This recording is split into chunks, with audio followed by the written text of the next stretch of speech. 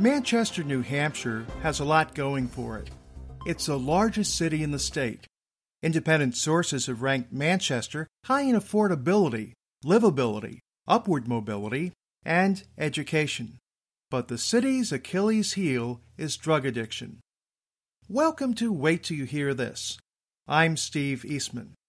Recently, CNN carried a story entitled, New Hampshire Fire Department Responds to More Overdoses Than Fires. Yes, it's talking about Manchester. The fire department typically treats overdose victims with an emergency medication called Narcan. Not all victims are in their teens or 20s. We've heard of one who was 69. There's one group that goes way beyond the Narcan approach to address the city's heroin and opioid epidemic. Teen Challenge recently held a day of prayer and fasting to end addiction. Zach Brewster is resident life supervisor with Teen Challenge New Hampshire. Zach, thanks for talking with us today. Thanks for having me, Steve. All this comes as a shock to me. I used to vacation in New Hampshire as a kid, mostly at Lake Sunapee.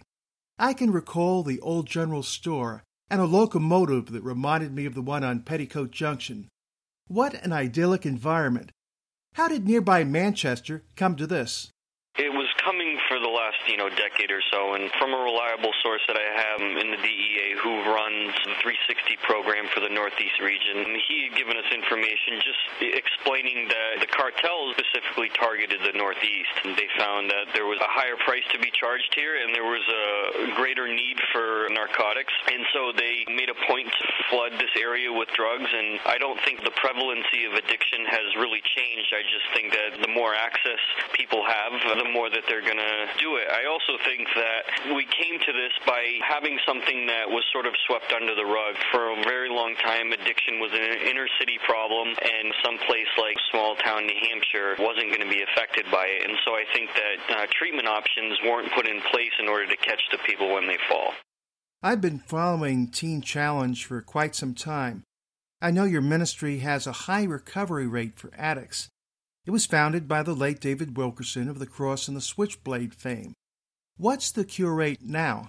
I wish that there was larger sample size studies. The sample size studies that people do or Teen Challenge has been targeted for research groups in the past have claimed anywhere from a 57% success rate to an 87% success rate. The 87% success rate study was done in 1997. It was geared towards people who graduated Teen Challenge, which back then graduating was doing the Teen Challenge program and then doing a 6-month internship. And then those people were tracked for 5 years later, and what they had found was 87% of those people were still living productive lives, which is a good statistic. The numbers dropped a little bit. The most recent study now, I think, was done in 2005 at the University of Tennessee, Chattanooga. Very small sample size, but even then, they still found that residents were holding a 67% success rate. Which I imagine is better than any other program that's out there. It is. Therapeutic communities across the country are a minimum 9-month to 12-month long program that is in the secular recovery world. They have 33% success rate that they claim. Anything under that is not holding much better than 6% success rate. So yeah, we're very proud of what God's done for Teen Challenge. Could you walk us through a typical case? When we do get on the phone with the person who's looking for help, typical thing that we see is that they've done the 28-day programs that their insurance under Obamacare would cover or private health insurance that would cover. They have done them too many times, and they've been to detoxes too many times for the insurance to actually cover it. So basically, Teen Challenge becomes a last resort. And so that's from, the secular world where people have no idea about Teen Challenge. And then we get a lot of phone calls from people who are involved in churches as well. Well, how about a shining success story?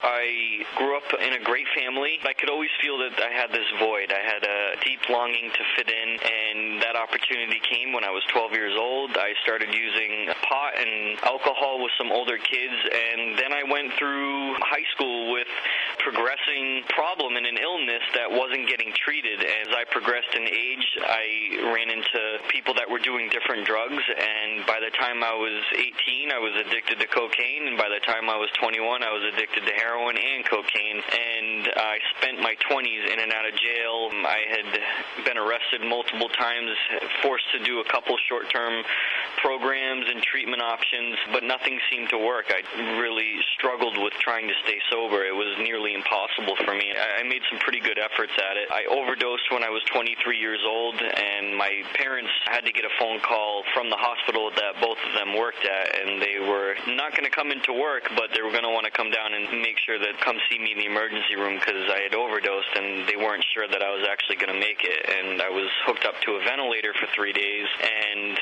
then after 7 days in the hospital, discharged, and I was using heroin 3 days after that. So I had a clear pattern of an inability to stay drug-free. But at the age of 27, I just found myself at the end of a very, very long road. I was tired. I was homeless in Manchester, and I was held up in a hotel room, gotten high, and for the first time in my life, instantaneously, for some reason, I was overwhelmed by a sense of peace, and I had picked up my buddy's cell phone and called my mom and told her that I wanted to go to that place with the teens and the 15 months long, and I was talking about Teen Challenge. Right. And a week later, I had come through the doors of Teen Challenge. That was July 1st of 2013. I gave my life to Christ July 5th of 2013 and graduated the program in 2014 and have been working for them ever since, as well as being a full-time college student, wrapping up a bachelor's degree and applying to medical schools next year.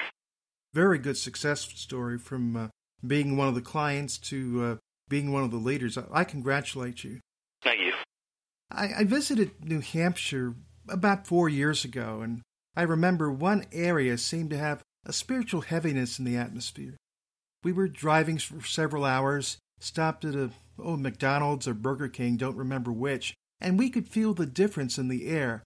I don't want to name the city, but I wonder if you have any idea of what was up. There's such a spiritual deficiency in New Hampshire, and there's such a dark cloud hanging over it with addiction that I believe that churches have moved away from the not my problem sort of mentality to what can we do to help this part of our community. We help in so many other aspects of community with the needy and the poor, but what can we do to help with this? And a lot of it has been prayer and night vigils and all sorts of other events where the community has been able to come together to sort of combat this thing.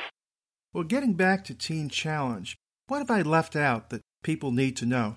That Teen Challenge is a full recovery program. Teen Challenge not only treats the underlying causes of addiction, deals with mental, physical, and spiritual aspects of the human nature and human being. And we also offer a phenomenal transitional program. So not only do you get inpatient residential treatment, you also be provided, if you choose to engage in it, is a phenomenal aftercare program with a transitional living option.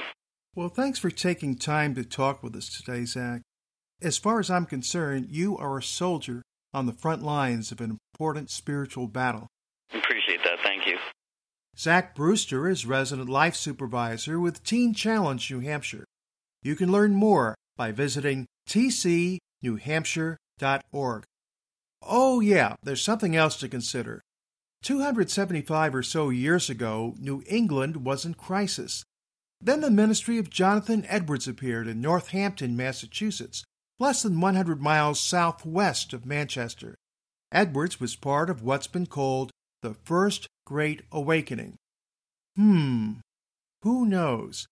Maybe another Great Awakening has already started in Manchester and southern New Hampshire. This is Steve Eastman for Wait Till You Hear This. Discover more stories like this one on our website, waittillYouHearThis.com.